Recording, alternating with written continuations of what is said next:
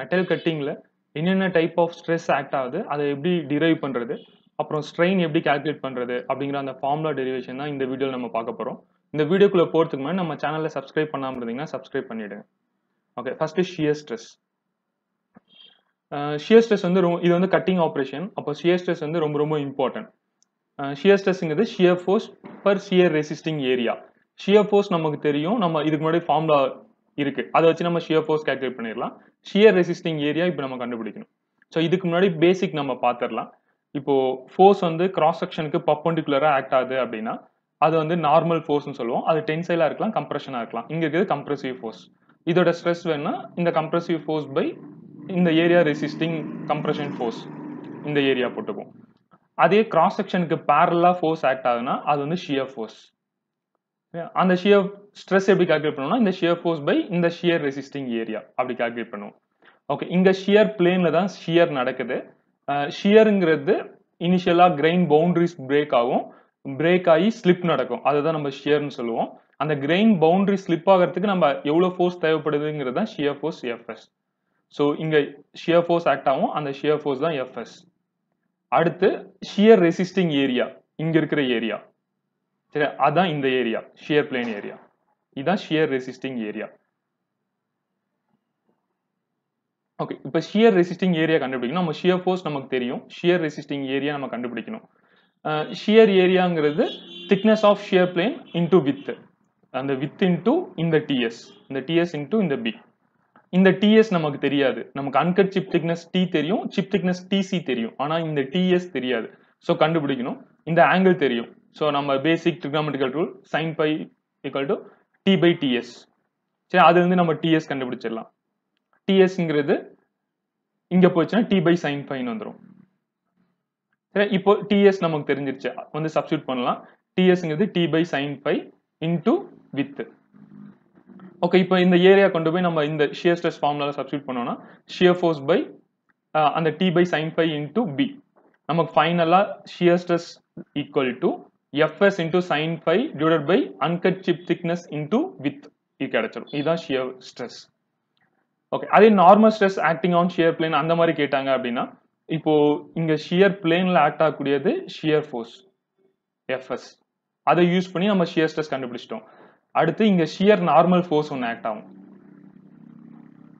F1 shear normal force act ஆகும். So இப்போ இந்த shear normal force divided by area resisting இந்த shear plane area. சரி, இந்த shear plane area B into DS போட்டோம்னா நமக்கு நார்மல் ஸ்ட்ரெஸ் எவ்வளோன்னு கிடைச்சிரும். இப்போ நார்மல் ஸ்ட்ரெஸ் இன் ஷியர் பிளேன் கேட்டாலும் கண்டுபிடிச்சிடலாம், ஷியர் ஸ்ட்ரெஸ் இன் ஷியர் பிளேன் கேட்டாலும் கண்டுபிடிச்சிடலாம். Next shear strain. நார்மல் நம்ம கம்ப்ரெஷன் ஃபோர்ஸ்ல, நம்ம கம்ப்ரெஷன்ல டென்ஷன் ஃபோர்ஸ்ல நம்ம ஸ்ட்ரெயின்ங்கிறது என்ன பார்ப்போம்னா இது ஸ்ட்ரென்த் ஆஃப் மெட்டீரியல் பார்த்தா அதே தான், change in length to the original length, இது நம்ம பார்ப்போம் இங்க ஸ்ட்ரெயின். அதே இப்போ ஷியர் நடக்குது அப்படின்னா இந்த எண்டு ஃபிக்ஸ்டு அப்படின்னா இங்க டிஃபர்மேஷன் நடக்கும். ஸோ மேக்ஸிமம் டிஃபர்மேஷன் தான் டெல் எக்ஸ், அப்புறம் அதோட பர்பெண்டிகுலர் டிஸ்டன்ஸ் தான் எல். ஸோ இங்க ஷியர் ஸ்ட்ரெயின் பொறுத்த வரைக்கும் நம்ம shear strain is equal to maximum displacement இந்த டெல் எக்ஸ் டிவைடட் பை அதோட பர்பெண்டிகுலர் லென்த், ஷார்டஸ்ட் லென்த் வந்து L. So Dell X by எல்ங்கிறது தான் ஷியர் ஸ்ட்ரெயின். இது ஸ்ட்ரென்த் ஆஃப் மெட்டீரியல். அதே தான் இங்க பாக்குறோம் ஷியர் ஸ்ட்ரெயின். ஸோ இந்த டெல் எஸ் டிவைடட் பை அதோட ஷார்டஸ்ட் டிஸ்டன்ஸ் வந்து இந்த del Y. So del S divided by del Y. So del S நம்ம எப்படி எழுதலாம், பிஏன்னு எழுதலாம். ஸோ பிஏ டிவைடட் பை இந்த ஷார்டஸ்ட் டிஸ்டன்ஸ் வந்து சி டூ, இங்க D. So C two D. இப்போ இந்த பிஏவை நம்ம எப்படி எழுதலாம், பிஏவை பிடி பிளஸ் டிஏன்னு எழுதலாம், பிடி பிளஸ் டிஏன்னு எழுதலாம். ஓகே, அடுத்து இந்த சிடி வந்து காமன், ரெண்டுக்கும் தனித்தனியா எழுதிக்கலாம். அப்ப பிடி by CD plus DA by CD.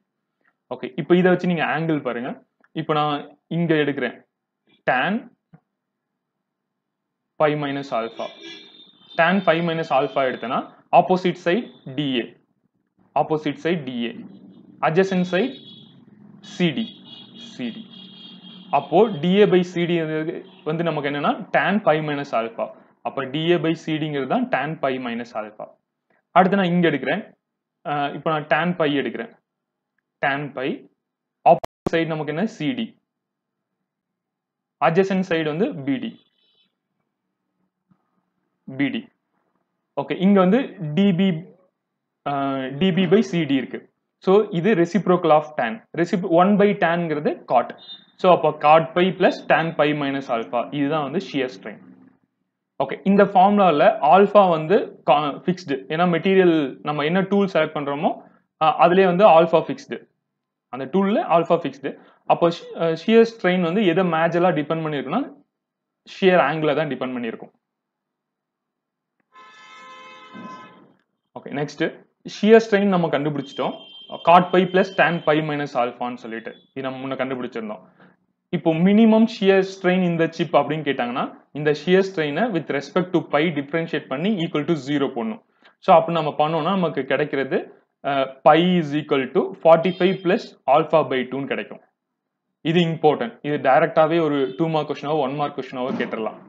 இந்த கண்டிஷனை கொடுத்துட்டு 4 ஆப்ஷன்ல இது கொடுக்கலாம். 45 பிளஸ் ஆல்ஃபா பை 2 இல்லைன்னா by by 4 plus alpha by 2 கொடுக்கலாம். இது இம்பார்ட்டன்ட். இந்த condition important. Next shear strain rate. Shear strain rate அப்படிங்கிறது ரேட்டுங்கிறது பர் செகண்ட் பர் டைம் சொல்றது தான் shear strain per time. So நம்ம டெஃபினேஷன் சொல்லணும்னா cutting strain with straining time சொல்லலாம். இது டெஃபினேஷன். இது நம்ம ஆல்ரெடி ஒரு இடத்துல படிச்சிருப்போம். எங்க அப்படின்னா fluid மெக்கானிக்ஸ்ல. Fluid மெக்கானிக்ஸ்ல shear stress is directly proportional to rate of shear strain படிச்சிருப்போம். du by dy. இந்த டைரக்ஷனல் ப்ரொபோர்ஷனல் அதை ரிமூவ் பண்றதுக்காக ஒரு கான்ஸ்டன்ட் வரும். அதான் டைனமிக் விஸ்காசிட்டி மியூ. இது நம்ம பார்த்திருப்போம். அதே தான் இங்கேயும். இங்க du by dy போட்டோம்ல, அதே மாதிரி இங்க vs shear velocity by thickness of shear plane ts. இந்த ரெண்டையும் டிவைட் பண்ணா நமக்கு ஷியர் ஸ்ட்ரெயின் ரேட் கிடைச்சிரும். இது ஃப்ளூயிட் மெக்கானிக்ஸ்ல பார்த்த அதே கான்செப்ட் தான். இதோட யூனிட் வந்து இப்போ வெலாசிட்டி வந்து மீட்டர் பர் செகண்ட், இது திக்னஸ் வந்து மீட்டர் செகண்ட் மட்டும் இருக்கும். ஸோ 1/second தான் ஷியர் ஸ்ட்ரெயின் ரேட்டோட யூனிட்.